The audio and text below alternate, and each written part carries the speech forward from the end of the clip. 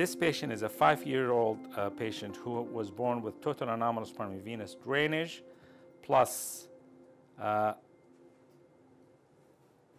univentricular heart that needed to have pulmonary vein stenting in addition to the repair of the total anomalous pulmonary venous drainage. And if we look inside the heart here, you would see this heart stent in the pulmonary vein, which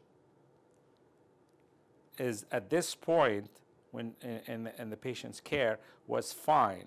But the question to us, because of the type of repair which was done, were we able to do an extracardiac Fontan to complete the univentricular circuit?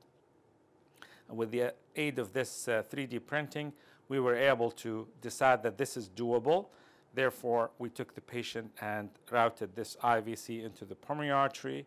We stayed away from the pulmonary veins, and the patient underwent a completion Fontan procedure based on this 3D printing.